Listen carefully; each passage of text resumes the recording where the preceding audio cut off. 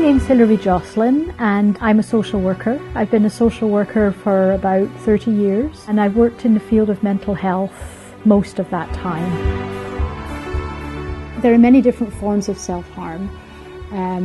Sometimes people cut themselves, people may bite themselves, people may burn themselves with cigarettes, people may scratch themselves with a blunt object, people may swallow toxic substances that might burn their throat.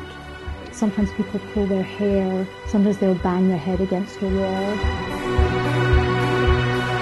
It's a way of expressing and releasing intense pain, emotional pain, and one of the only ways people have found to reduce emotional pain is to harm themselves because it produces something else which distracts them.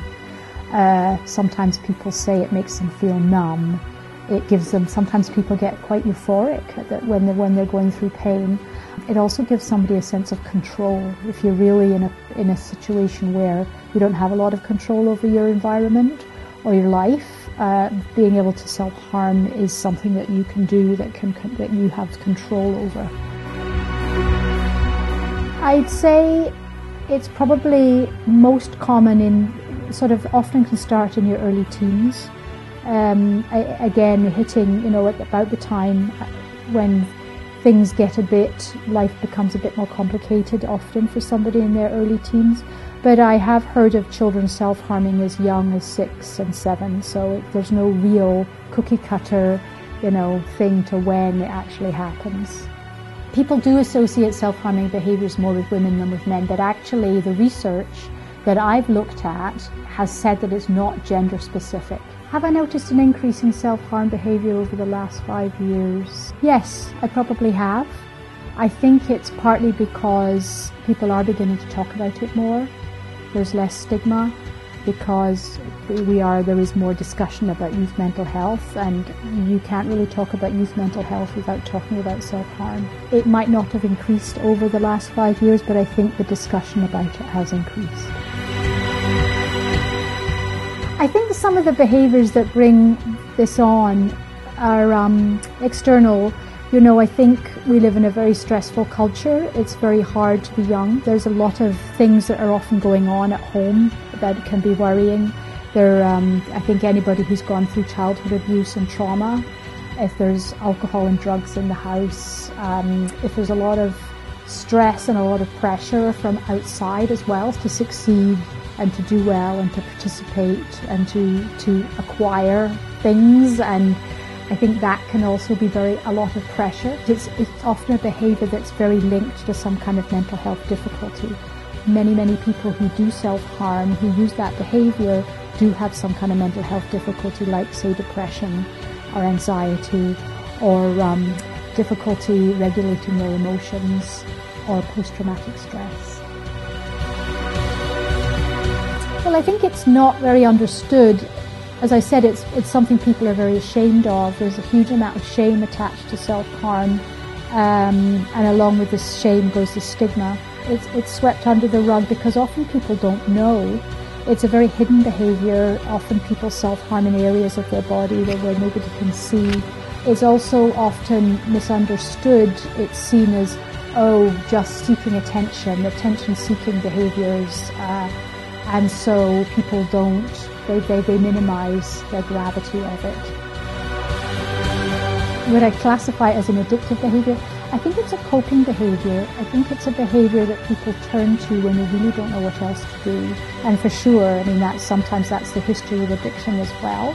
I think it becomes somebody's go-to when they're going through a lot of stress. It becomes something that people do, sometimes very impulsively. Sometimes people self-harm without giving it a lot of thought. It's just sort of an instant reaction.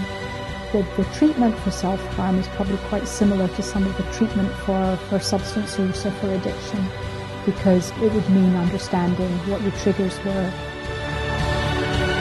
Often there's a lot of focus on just stopping the self-harm, like just don't do it. Just hide the scissors and don't do it. But then what do you do when you feel intense emotional pain? Because you've become used to the self-harm behaviour.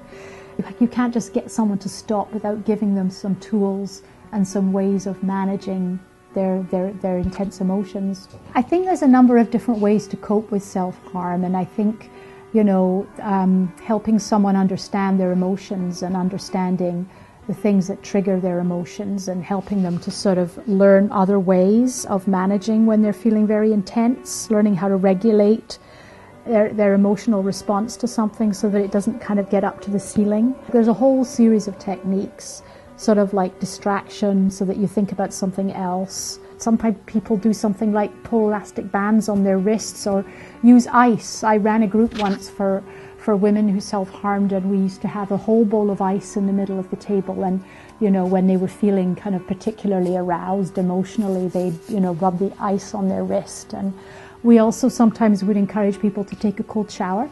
So something that just completely shifts your mind.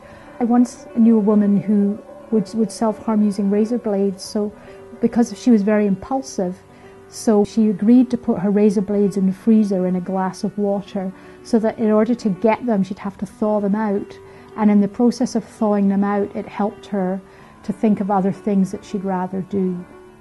Something else that we would do is look at a chain of events, so look at what led up to the self-harm behaviour. So it's kind of like a chain, like what happened just before, and then just before that, and just before that, and eventually that might help the person to understand what their triggers were. Sometimes people who self-harm may actually also have issues with using substances, and that's something to really watch for, because that definitely increases the risk and the danger, because, you know, quite a few people will self-harm when they're intoxicated. So the judgment is obviously off with the substance use, and so, you know, what starts out as self-harm could end up being very, very tragic. So there is a risk for that. People can recover from self-harm. I think that's a really important thing to know. People will say, I used to self-harm and I don't anymore, because they have had opportunities to learn how to manage those difficult emotions and feelings in other ways, in healthier ways. Your self-harm is probably a very typical and normal, natural response to something very difficult that's going on in life, either an external or an internal pressure. And there is help out there, and it's not something that you have to end up doing for years and years and years. There are ways and people out there who can help you find healthier ways of dealing with whatever it is you're dealing with. I think that's what I probably want to say to youth. If you can find someone that you can talk to about it and not feel, I know it's something that you probably very likely feel ashamed of and frightened about too, because it's very scary, and it might actually feel it's something you don't have a lot of control over as well, especially if it's impulsive. See if there's somebody out there that you can trust, that you can talk to about it, because there is help out there, and it isn't who you are. I think that's another thing I want to say. Because you self-harm, it doesn't define who you are. It's something that you do right now to cope, but it isn't who you are. And I think, you know, through help, you'll find that you're much more than someone who self-harms. Everything is going to be okay.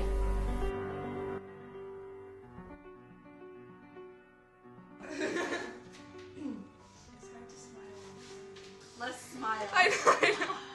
The camera's right there too. We should get a picture of it. Sparkle. You can if you want to. You can cut that, it doesn't matter. We're only going to use like 3 minutes. Perfect. That makes me feel better, because I was thinking I'm not very concise. You can say... So I will... Sorry. Do this, okay. There I go.